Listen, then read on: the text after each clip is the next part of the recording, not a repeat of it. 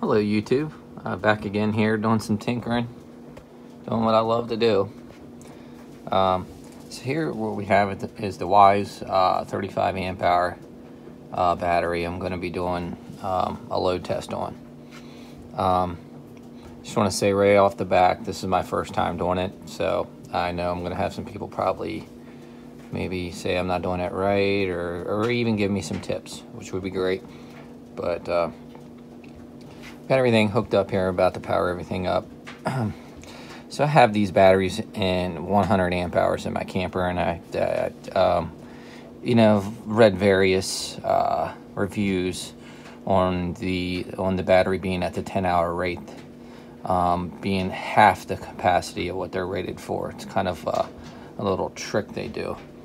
But I will say that I've seen some of the AH AGMs too, showing the 10-hour rate, but I guess it's something to pay attention to.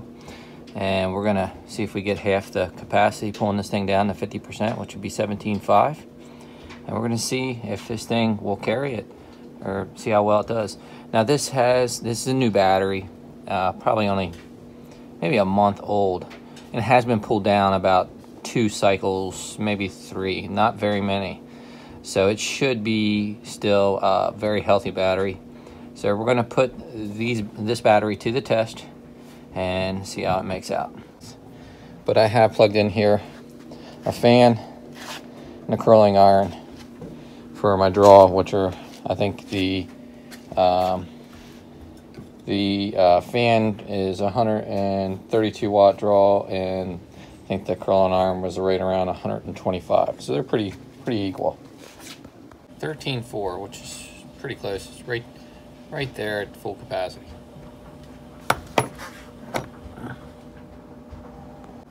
Okay, so I got my battery monitor here set up at 17.5 amp hours, which would be drawing this thing down to 50%.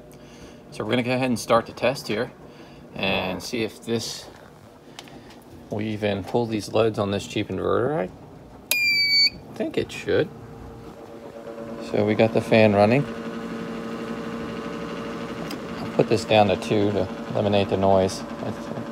And we got the curling iron on, and we are drawing about 6 amps.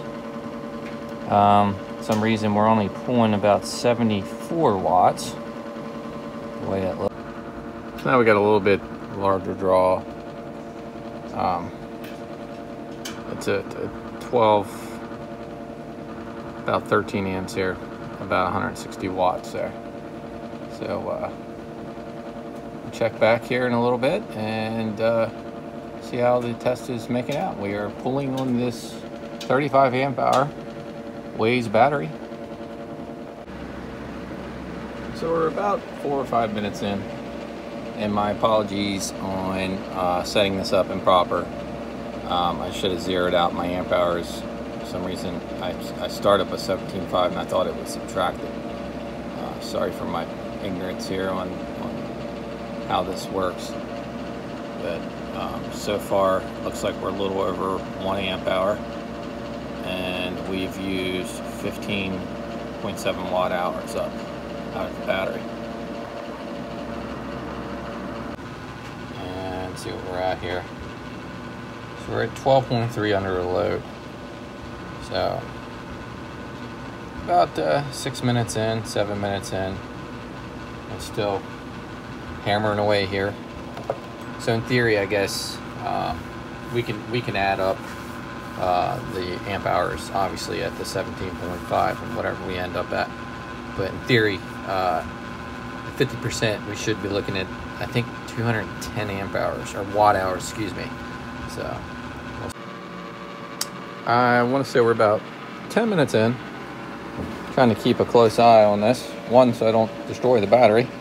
My little boy's been loving this and his little 12-volt gator. I've rigged it up on this little connector here to put on his gator, and he loves it. It gives him like 3 times the battery capacity, and I will say it's been doing pretty good with that. But I just don't know if these things are accurate on their amp hours. So here we are, chugging along. Again, we started at the 17.5. That was my fault. So we're about 2 amp hours in at 25.2 watt hours. And sorry for the, hold that a little bit more still there. We're drawing about 9 amps, pulling a little over 100 watts. Both of these are still chugging along here. That's on, and that's on. Surprisingly, I thought it would pull a little more wattage than that from the factory ratings. We're going to go over here and check the voltage out on the battery itself. So we're about 11.9 under a load, and when we're not on a load, I would have to say we're like 12.2-ish. So we're probably right around 60% or so to capacity. And I may even take this to 40 just because I've cycled this battery a few times. It's probably been on the charger a half a dozen times, not many, but it is a brand new battery. It's only had a load on it a few times. So I would say the capacity would be slightly higher if it was brand new shipped. But here we are at 132 watt hours, and we are up to 28.6. So yeah, I want to say they're about at 55% capacity right here. We were 11.8, 11.7. Yep, so somewhere in about 55% or so. It usually goes up about 0.4 when I turn it on, so we're probably about 12.1 or so if I take this load off. And we are pretty much almost there. We're at 31.3 amp hours, and we started at 17.5, 163 watt hours, and this battery checks out. So whether or not the 100 amp hour is any different, I don't think it would be, but what this battery states is what it is.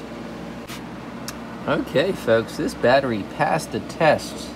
We are at our stated 35 amp hours, 34.9 technically. There it goes, it rolls over to 35 amp hours.